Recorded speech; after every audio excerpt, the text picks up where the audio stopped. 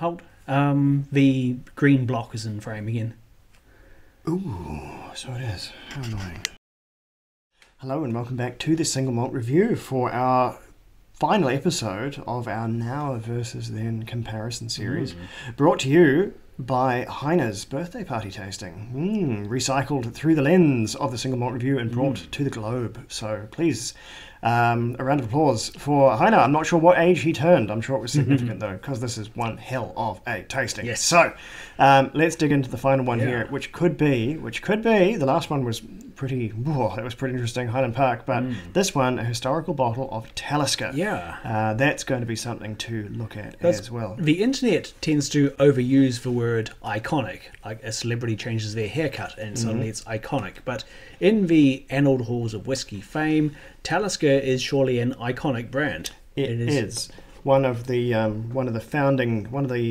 knights at the table when Diageo founded the classic malts, possibly the most powerful cabal of malt whiskies in the world, along with, and it says it right here on the bottle, Glenkinchie, Dalwhinnie, Cragganmore, Oban, and Lagavulin, the Marvel's Avengers of the Scotch whiskies, originally assembled way back in the day, and this is a bottle from that primordial time. So Diageo joints in both cases. There was no change in ownership over that time, hence, which makes it pretty like that. That's a considering the amount of musical chairs involved in the ownership of who owns who in Scotch whisky distilling. That's a good innings for it to still be under one brand. So well done, I guess, to Talisker there. Otherwise, the taxonomy is remarkably similar. They are both the most curious of all strengths, the extremely made up 45.8% ABV, which is, I mean, that's good, that's no slouch, that's way better than, well, that's 5.8% better than 40%, which is fine by me, but the exact significance of that percentage, you'd have to ask someone else. If such a thing exists, I'll bet that someone's retroactively said, oh, it's something about the latitude and longitude of the island, and you go, ooh, hushed tones. But anyway, what it is a pretty good bottling strength. You could do a lot worse. So I've got the older one here, and this looks to me a great deal like a duty-free bottle because it's a litre.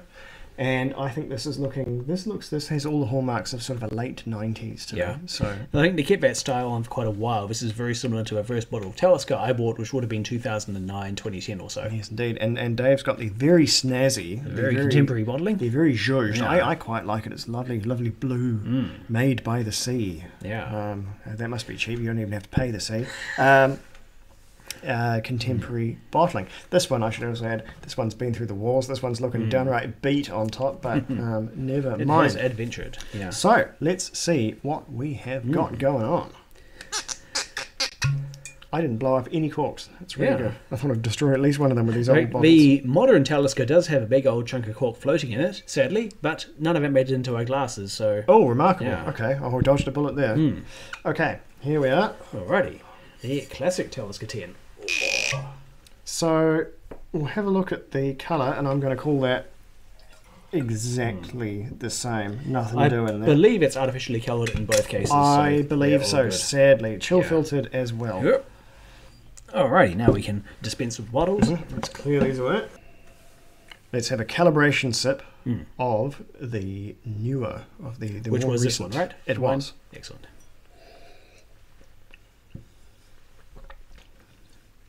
Okay, yep, that's Talisker. Pete, yep, it's nice. As I said, as I got our single victory from the blind tasting, that Talisker.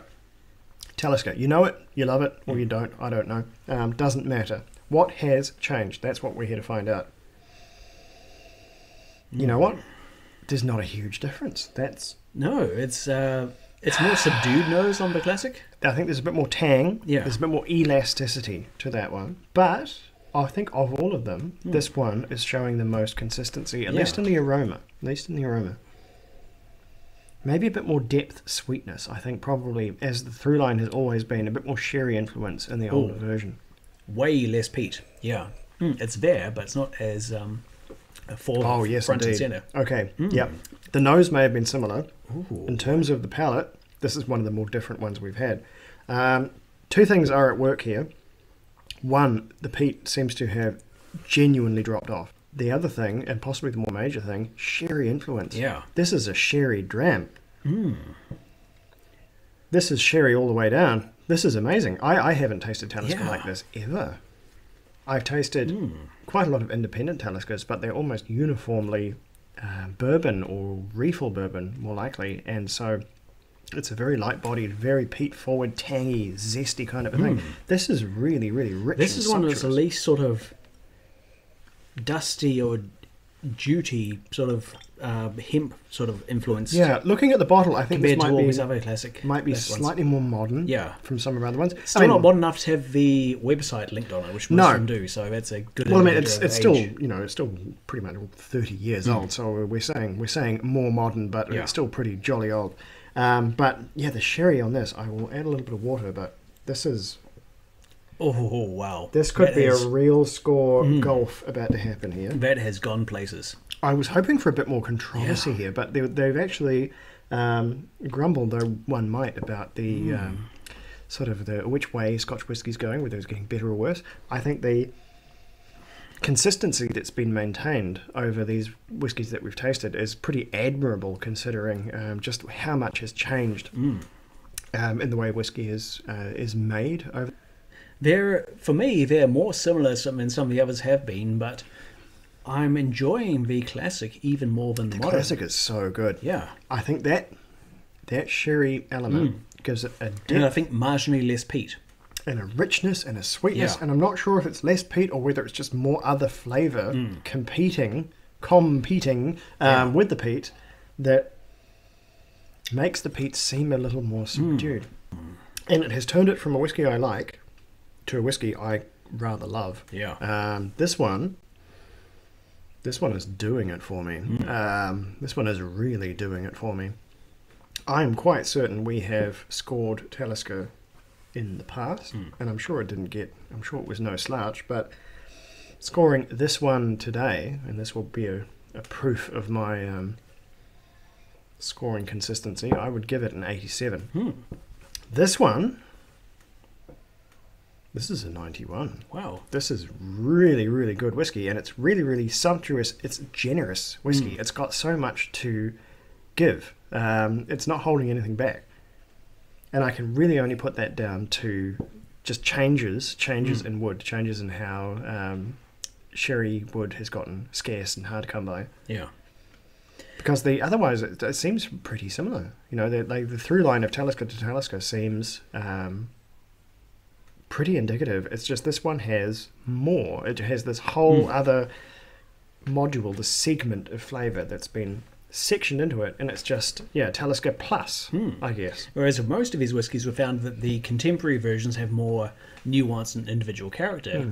With this one, I think the classic is a deeper, richer whiskey experience. I think mathematically, yes. I think you'd be hard pressed to argue against that. So for my scores, I would rate the contemporary Talisker 10 a firm 89. It is one of the classics for a reason, pardon me. Also for a region. Yes. Oh goodness.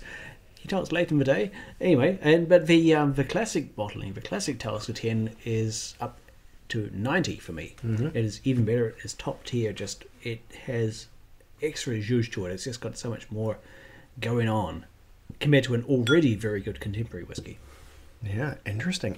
I think that is almost a 50-50 ones that we've liked the modern version versus ones we've liked the older version. Yeah. Which kind of throws the whiskey grumble rhetoric into maybe something of a disarray, because generally when I think about it, and this is probably just prejudice of everything used to be better and everything's all crap now. Maybe I'm just watching too much television, but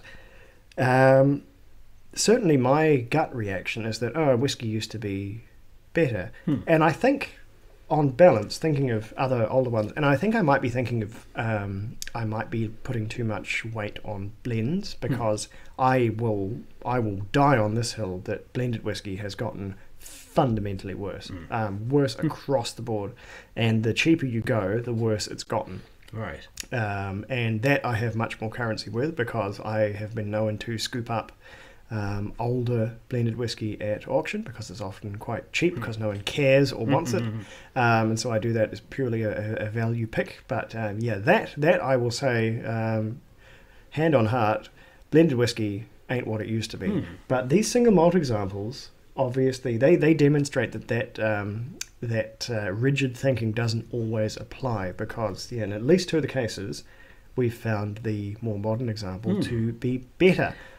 So that's something to think about. Yeah, it's interesting though, because I think my biases skew in a totally different direction to yours, whereas I think that in general, older whiskey, older single malts even, are going to be perhaps less nuanced, less sort of refined compared to the modern examples, because things like, say, a craft whiskey consumer today is going to care about, is it majority bourbon cask or majority sherry? Is it one cask type or the other? Whereas I think back to the 80s or 90s, and I imagine the average whiskey drinker not really caring. Like they would say, I like X brand, therefore I'm going to buy and drink that. I think that through line works works quite succinctly too. I think it was a curious time where the resources to make good whiskey were profoundly abundant, but the palate for them was not.